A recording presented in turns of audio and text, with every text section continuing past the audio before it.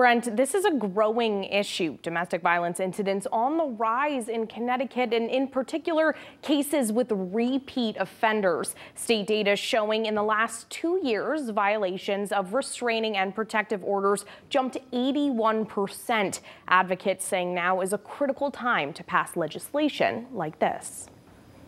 We're only serving the tip of the iceberg, in my opinion. It's a public health crisis. It's a public health issue. An issue Connecticut legislators say they're trying to resolve. It's a bill aimed at trying to go after the unfortunate scourge we've seen of domestic violence. Maroney is one of the lawmakers sponsoring a bill this session to increase protections for domestic violence survivors. The proposal would expand a pilot program of GPS monitoring of violent offenders. It will give a little bit of a sense of safety back to the victims of domestic violence so they can hopefully regain some sense of peace while they're at home. And prevent people convicted of certain domestic violent crimes from collecting any alimony from their former spouse. This is not adding insult to injury. We're removing that provision that somebody who had violated protective orders, have conducted violence against victims, should not ever be rewarded for anything.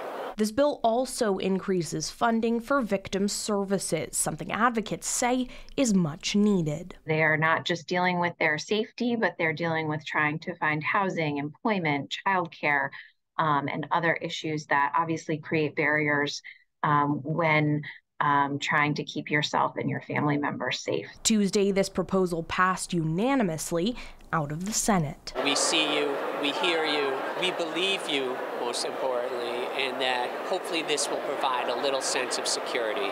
We need to continue raising awareness. We need to educate in our schools, in our colleges, in our social fabric that partnership violence is never allowed, and there's just no tolerance for it.